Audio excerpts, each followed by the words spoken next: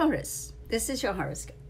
Okay, so this week you want to have an open-minded discussion with a friend, okay? And that means more listening than talking.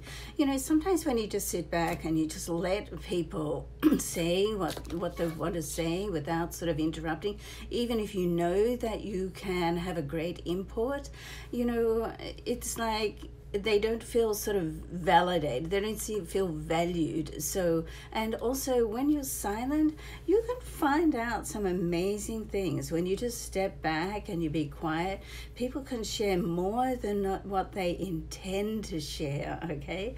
And that can be really, really valuable. So try that this week, particularly with a close friend. If you've had something going on, it can really just shed a different light on what's happening, and you know, you can feel differently about the situation because, you know, as they say, it's not what happens to us, it's how we deal with it, and you know, it's our perception of it. So if we change our attitude and perception, then everything else can change. So you want to go in open heart, open mind.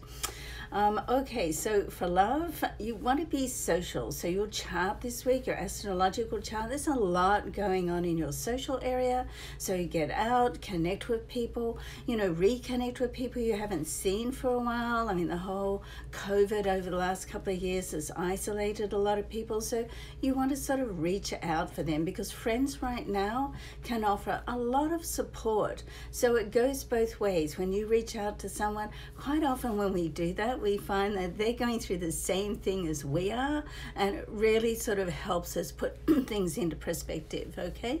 All right, you have a wonderful week, and I'll see you back here often. In the meantime, I'd love it if you could follow me. Thanks so much.